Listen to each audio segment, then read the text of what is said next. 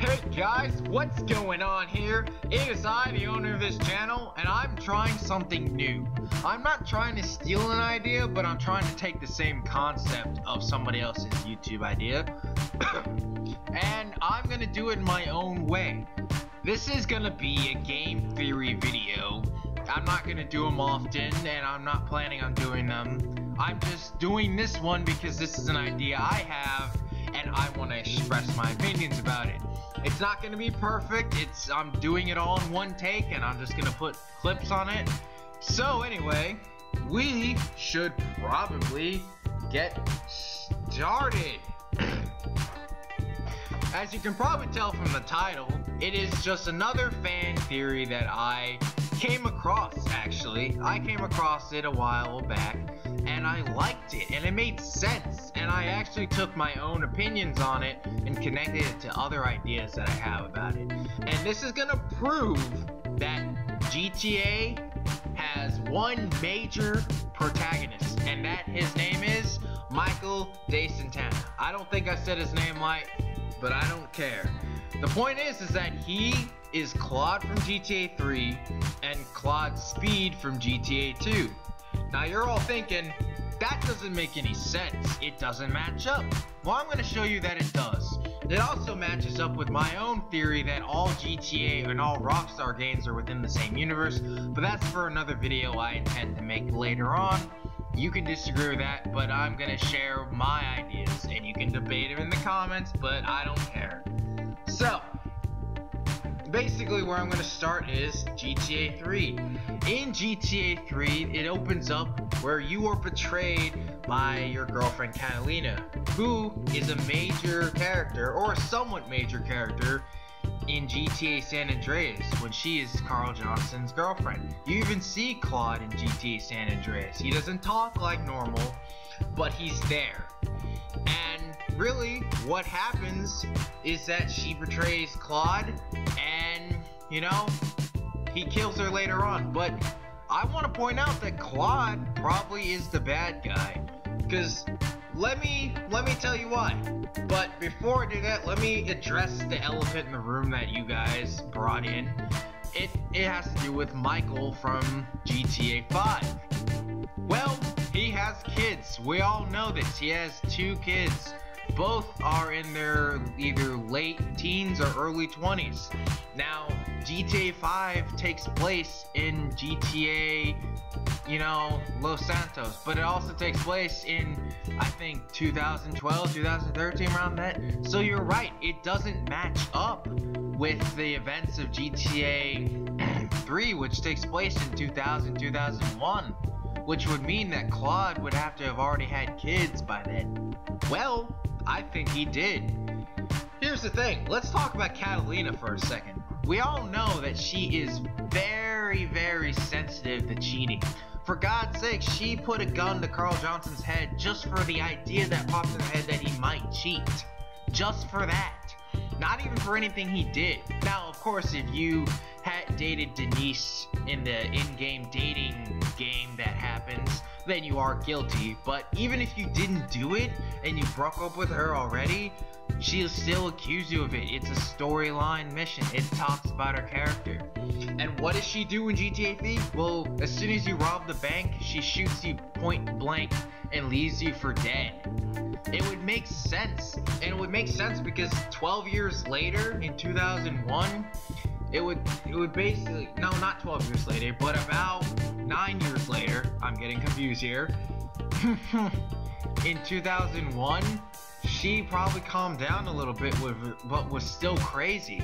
What did she do?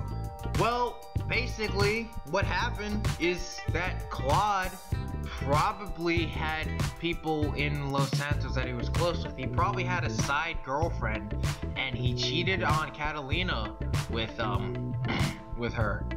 And I don't really know her name off the bat, but I can tell you that she did actually cheat on her, that he cheated on Catalina with this woman, and he had a child with her, and he may have decided to let her keep it and stay with her, and possibly had the third one, I mean the second one. He does not have 3 kids. At least we don't think so. But that probably happened. It probably caused him to escape his old life, or even better, he probably left anyway on his random leavings in order to meet up with Catalina again. They weren't together 24/7 for 10 years. I don't think so. So what happened is when she got wind of it, oh my god, she probably freaked out but didn't say anything to him. She waited until the perfect chance to get him in deep shit. She waited until, and unfortunately for him, she won until, you know, the Colombian cartel destroyed the bridge, the Callahan Bridge that is, and he was able to get out and get to her, you know, a few storyline missions later. So I'm saying that Michael, that is not even his real name, for God's sakes. That is the name that he was given by, you know, the Witness Protection Program. So I'm saying that his real name was Claude, and what happened is that after the events of GTA 3, after he successfully kills Catalina, he probably goes back to Los Santos to settle his life down with his wife. Now, not to say he was a good man, but that probably happened. Therefore, it would make sense that Claude and him were the same person. Also, look at this photo of Michael's chest. He has a scar right under his, you know, right pec. It would make sense because in GTA 3, Claude gets shot presumably in the chest, not to kill him, but injured. Maybe that's the same scar from that, or that's the scar from the shootout in the prologue of GTA 5. We don't really know. However, it's possible that it's the same big scar that happened when Catalina decided to get her revenge. But I still also maintain that Catalina was not the bad guy. I think that Michael or Claude was the bad guy by cheating on her and hurting her feelings, and then he killed her for getting revenge. Nobody's a good guy, but just to say that Catalina is not the total bad guy here. Also, it should be worth pointing out, and this is a very key piece of information, that the protagonist, Michael De Santana from GTA 5, is also a bank robber. Guess who was robbing a bank in the prologue of GTA 3? What can I say? So, I know what you're thinking. It does not make sense still. It's just a stretch. It's a stretch, but it's a stretch that I'm willing to do. Also, keep in mind that their socialness, you know, their social construct of them is very similar, except for the fact that Claude is a lot quieter, except for the fact that maybe he was younger. He's professional, just like Michael. Michael has a short temper, but he's a lot more professional than Trevor Phillips or Franklin. He's smart, he's professional, he knows things. He's also kind of a sociopath too. Not a psychopath like Trevor, but a sociopath. He's quiet and a little more reserved. Of all the GTA 5 protagonists, he's a lot quieter.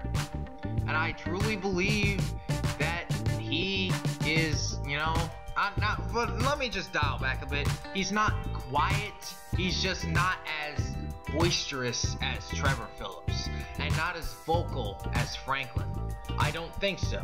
So I think that maybe as he got older, he learned to speak more, but his professionality matches up with Claude's professionality. They do what they're supposed to do, and they don't really fight it that much. They have a task, they do it, they get it done, just like the GTA 2 protagonist. Oh wait, no, we're not there yet.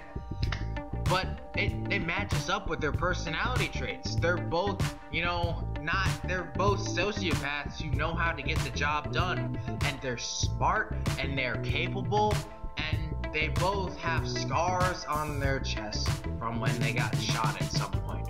Probably after or before the incident with GTA 3, he probably met up with Trevor Phillips in North Yankton.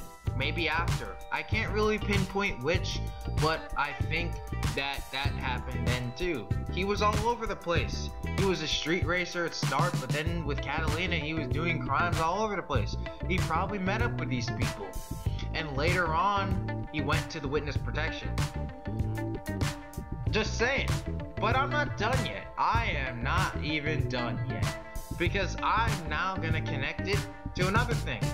You guys remember GTA 2? A very not so notable game, not very well fun. Nobody seems to care about the 2D era games. However, I am convinced. However, if you look at the game, GTA 2 takes place in the future, in Anywhere City. And if you look at the protagonist's in-game art, or the game art that is created for him by the company, it shows him looking a lot older. He looks like Nico Bellic, but he looks older. He looks a little bit older than you would expect. And his name is Claude, so it's possible he got out of witness protection and changed his name back to Claude. And maybe his original last name was Speed, and now he's in his 60s continuing his life of crime. His kids are out of the house. His wife might be injured or dead somewhere. We don't really know. But I think that he is the same guy. Now, we really don't know much about the character except that he's a sociopath. He does not talk a whole lot, but he is a sociopath. He also gets the job done. He's professional. He has respect. I truly believe that at some point in Michael DeSanta's life, he decides that he does not want to live with his wife anymore, and what does he do? He moves to the new Anywhere City. Where is that? We don't know. It's anywhere. However, it's possible that in Anywhere City, he's aged quite a bit. Now, he does not look horribly old, but it's possible that 20 years later, when he's in his 60s or 70s, he still is nimble. He's still strong enough to continue going, and he's just committing the crimes that he has. And he's older, so he's probably commanded a lot more respect, as you can see in the game, where he is called a lot of different names of respect because people respect him. He was even able to get 7 gangs to fight each other in GTA 2. So I'm saying that GT San Andreas, he was a prominent street racer in Los Santos. And then, before GTA 3, he had kids with a woman. And in GTA 3, he had his confrontation with Catalina, who found out he was cheating, and then he killed her later on. And before GTA 5, he moved back to Los Santos and raised his kids, or even one of his kids. Who's to say that one of his kids is not his, but he adopted him anyway. But he raised it, did the best that he could. He didn't do a good job, but he did the best that he could. And then after GTA 5, unless he is killed, of course, understand that if you went with the ending where he dies, then the whole point is mute. But most people don't, so it's possible that after GTA 5, he eventually goes to this new city and continues his life of crime and is still widely respected. What happens next? We don't know, but I'm telling you, in GTA 2 is the original, GTA 3 is a prequel, and GTA 5 is a sequel to the prequel. It would make sense to me. So the timeline would be GTA San Andreas, he's a street racer. GTA 3, he is just a small mob guy, just committing crimes and trying to get revenge on his former love. GTA 5, he's a father who's trying to just settle down but continue doing his crime. He's too old for this. And in GTA 2, he's gone back to his life of crime and is enjoying it. Now, also, we should also discount the movie GTA 2. Sorry, guys. No, we should discount the movie GTA 2 because it doesn't have any prominence, just like you don't count the Super Mario Brothers. So yes, that is my theory, and you can choose to believe it or not, but there is some evidence that proves it. It's all circumstantial, there's no proven evidence, but it would make sense. And if you want to say that Tommy Vercetti is the same guy as Michael, I actually would disagree.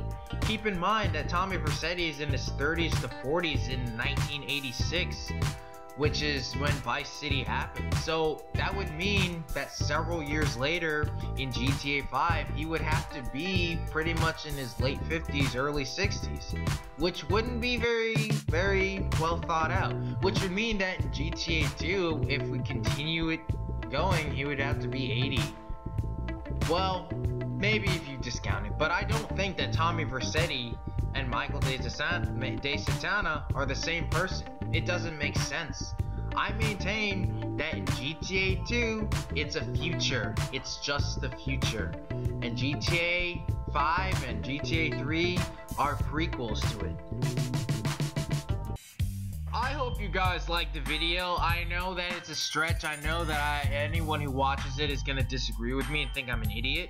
But in reality, it's just a game. It really doesn't matter. But just like MatPat does on his game theory, I'm entitled to make educated guesses on what I think. I also think that all the Rockstar games are in the same universe, but that's for another game.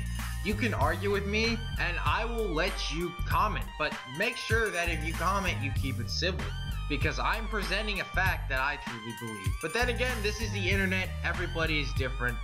Anyway, I hoped you guys liked the video. I know it's a stretch, I know it might cause some people to be like, you're a dummy, and you might be right, but this is a theory that I have, and I wanted to share it to the world. Anyway guys, hit that like button if you agree with me, or better yet, why don't you tell me your theory? If you have a theory about it, tell me. But just do it.